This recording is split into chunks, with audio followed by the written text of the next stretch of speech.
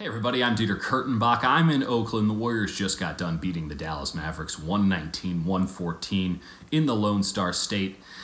And I got three things for you off of the Warriors win. Number one, we got to talk about threes. We got to talk about Steph Curry knocking down 11 in the Mavericks grill. None bigger than the game winner. Less than a minute left. And let's talk about this play real fast. It's his 11th three of the game.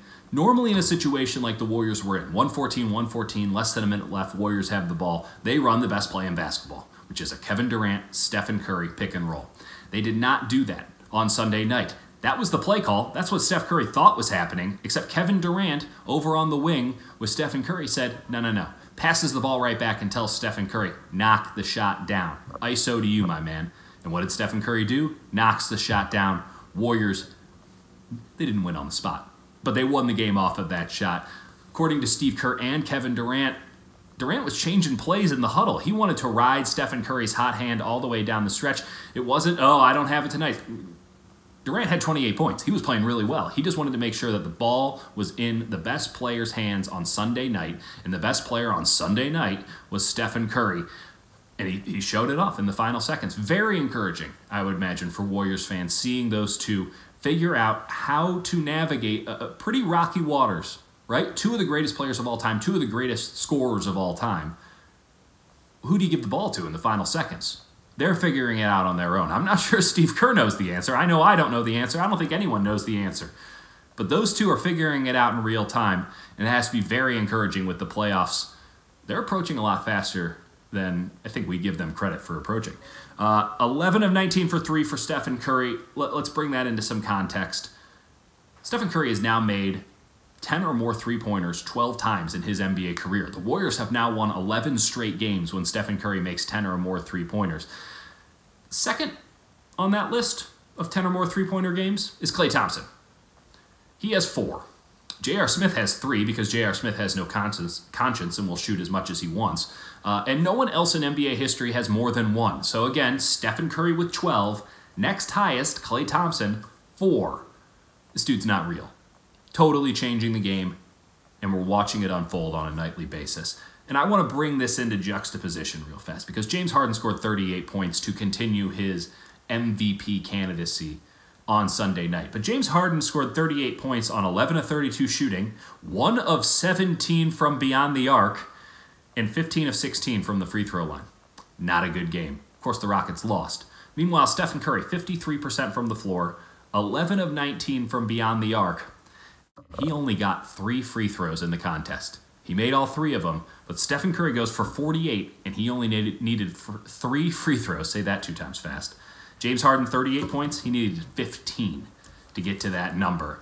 I don't know who the MVP of the NBA is. It might be Harden. It might be Giannis Antetokounmpo. It might be Steph Curry. But I know who's more entertaining to watch between Harden and Curry.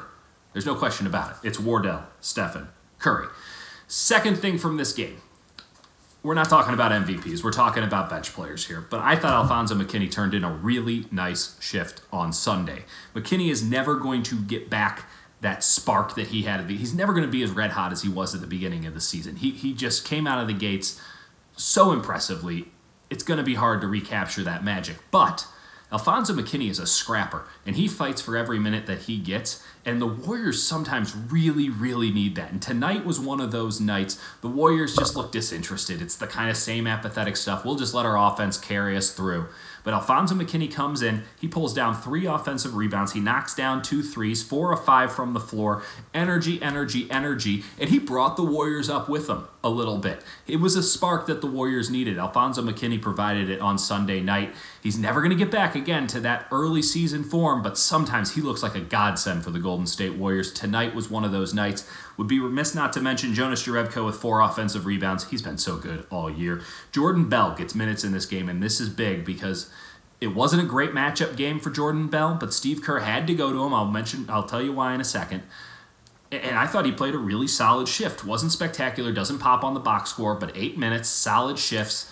Maybe this is the confidence game that Jordan Bell needed. Maybe this is the kind of tape that he needed to put together to give Steve Kerr a little bit more confidence to go to him, because they have been running Draymond Green ragged behind Kevon Looney as the backup center I know Boogie's coming back later this week, DeMarcus Cousins, and he's going to take up plenty of those center minutes, no doubt about it.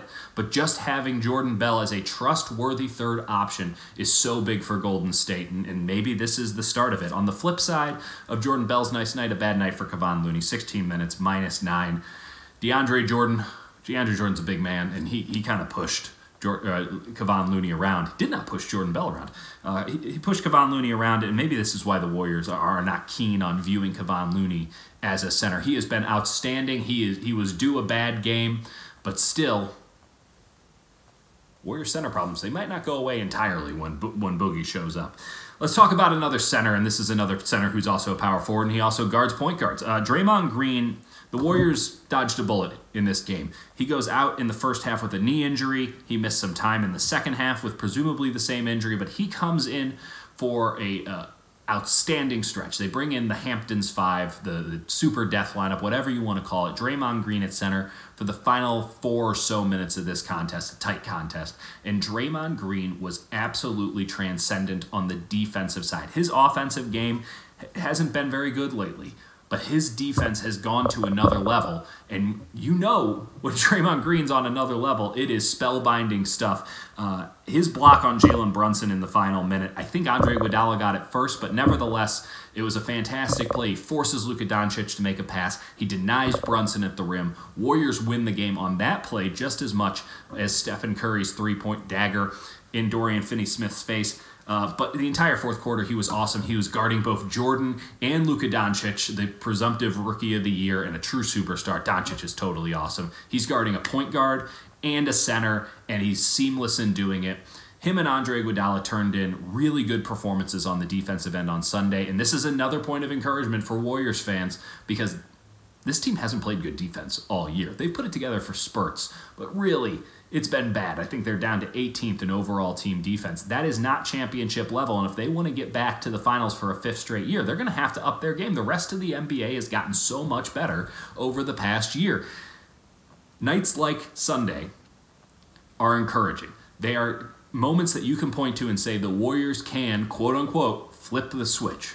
They know how to play championship defense. We saw a few minutes on Sunday night. Need to see more of it, no doubt, but just a good reminder that it's there. They just haven't been showing it all that often. Warriors have a big game on Tuesday. It is against the upstart, insurgent, well, I don't know what you want to call them. The Denver Nuggets don't seem to want to admit that they're anything other than a contender for the #1 seed in the Western Conference.